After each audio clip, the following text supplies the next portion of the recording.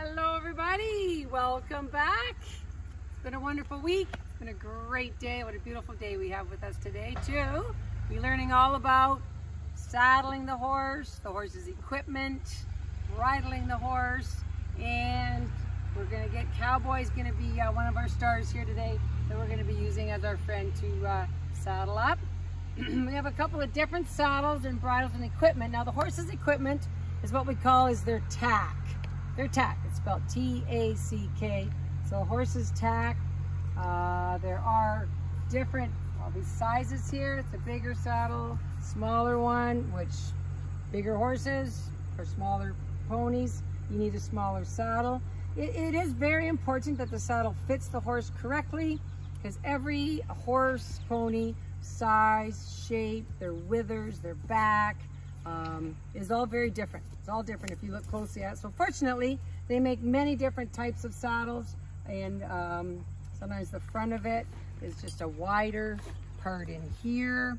This is what we call the gullet and the horn and the seat. It's one of our bigger ones. Even what goes underneath the horse's belly, this is called the cinch. So again, there's a variety of types of cinches that you learn to use for certain horses so that they're comfortable. And bridle. The bridle is what we need to put on the horse for being able to control them and direct them. So there's many different, again, types of material that you can use. There's either there's leather, there's synthetic leather. You can see there's different types of man-made, artificial, round reins, the long reins. So it's a little bit of your personal preference, as well as working with your horse to what works for them. Now with the bridle, this is the piece that does go into their mouth, and there's different, this is what we call the bit. And there's different types of bits that you work with the horses and find out what works for them so that they're comfortable and feeling good about it. And that takes a lot of time and training and knowing, but here's one here. This is what we call a snaffle. There's another one here that we call here's a curb. This one's curb, it's a straight bar. Compared to this one, longer shanks on here as well. So this is the bit. And here's Dots. Remember we met Dot last time? Here's little Dots.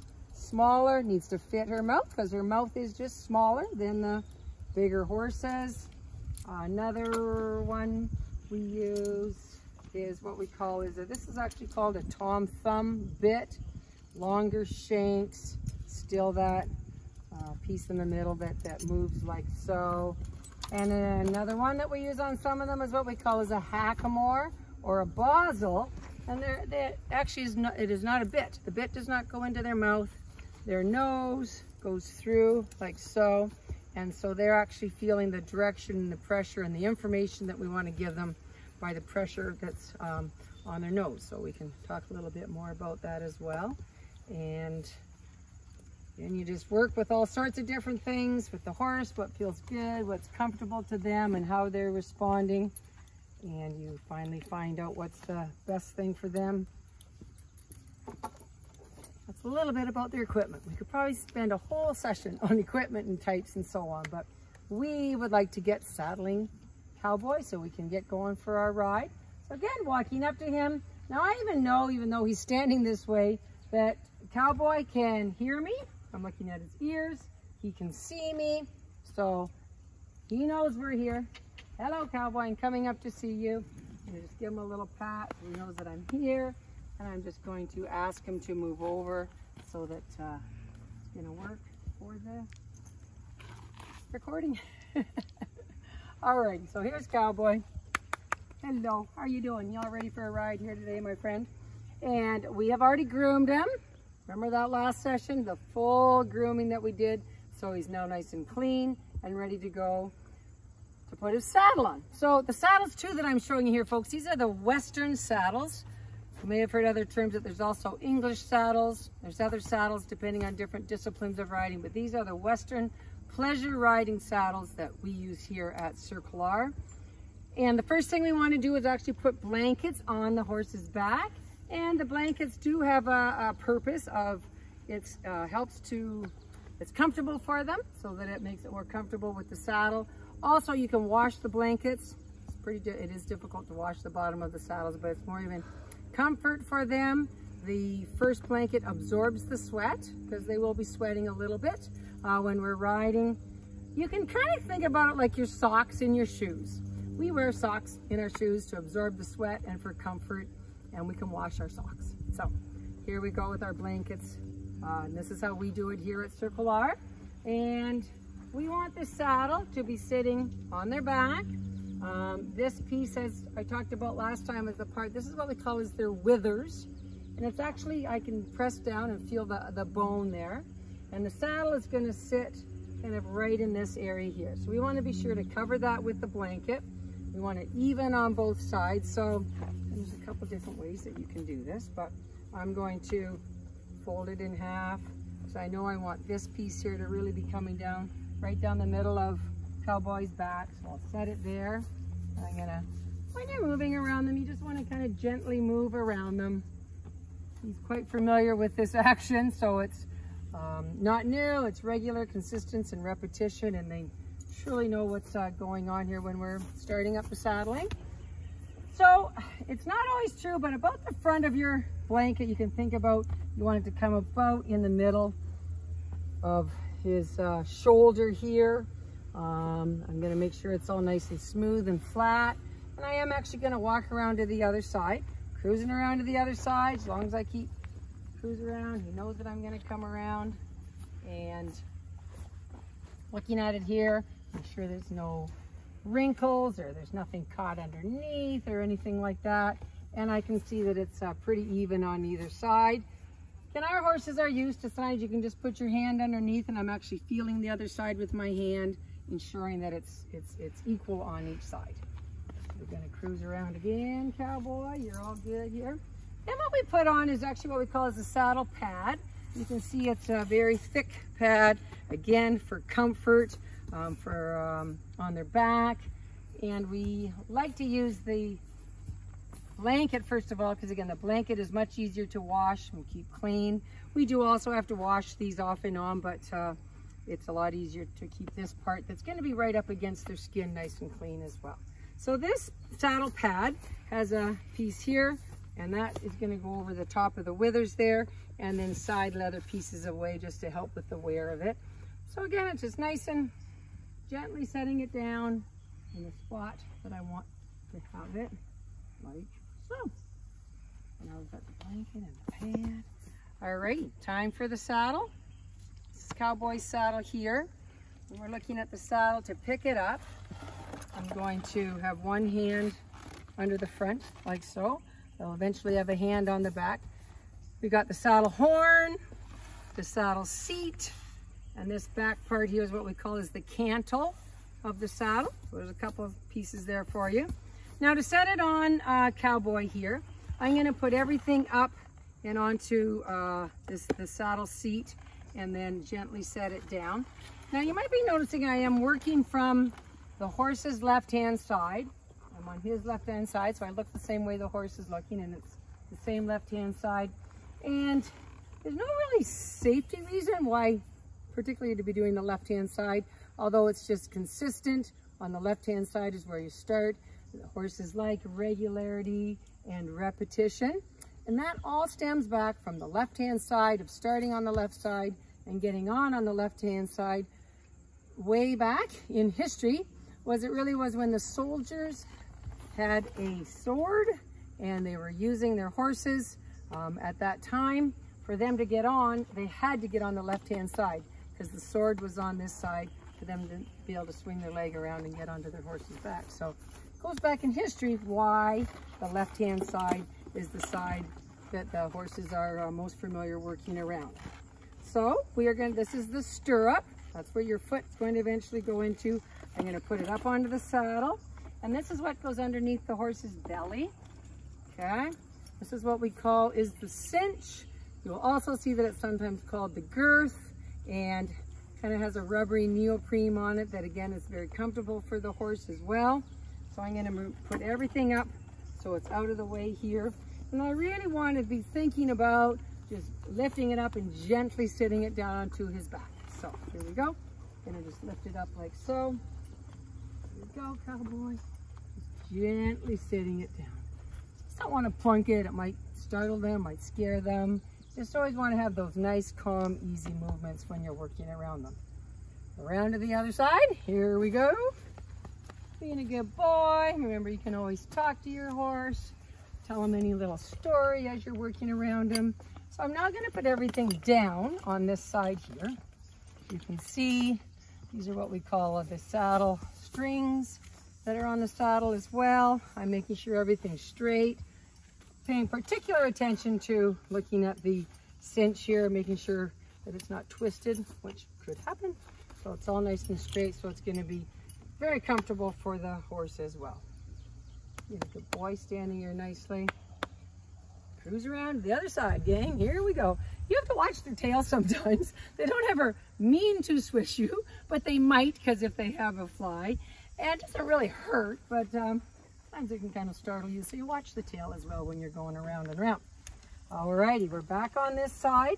And before I do start with tightening up the saddle, looking at it right here, what I'm going to do is actually even lift up the blankets and the saddle at the same time, just to make a little air pocket there. Again, it's for comfort of the horse. So here we go. I'm going to lift up the saddle. I lift up the blankets at the same time.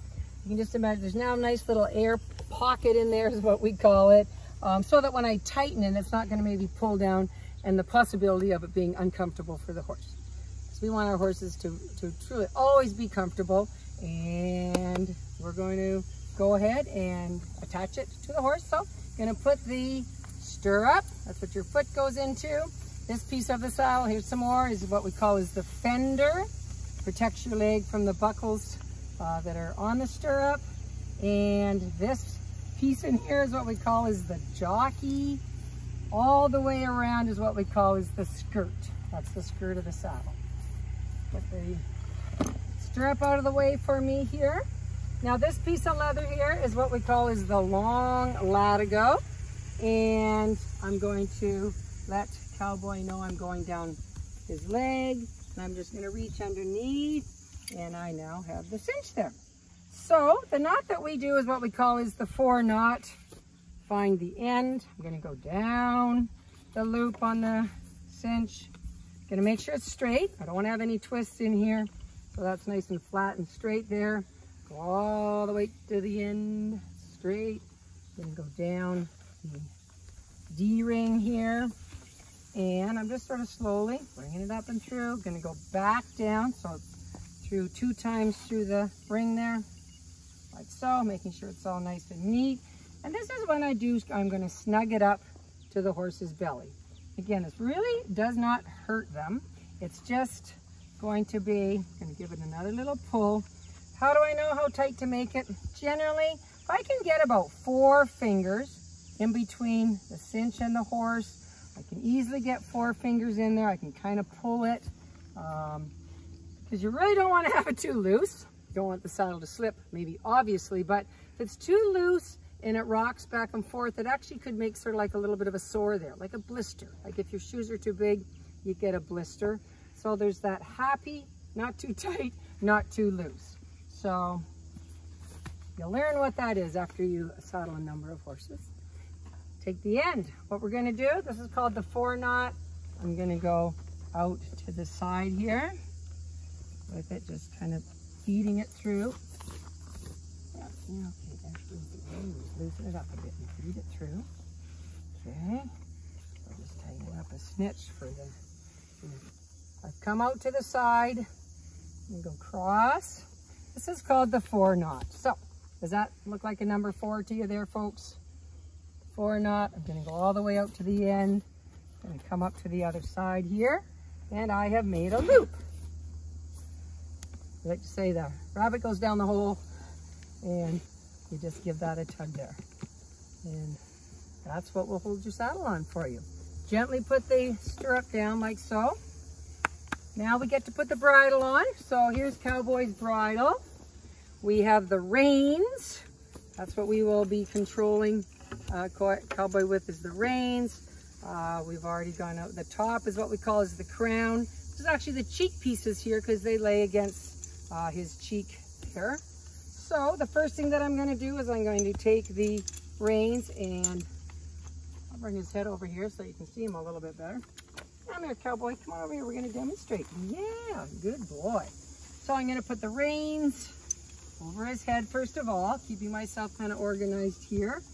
Now, what I want to do is I'm almost getting my shoulder close to his cheek here, and I've come right underneath, giving him sort of just a gentle holding. I don't have a real hard hold on, but just gently holding him like so to keep his head down so that I'm able to put the bridle on.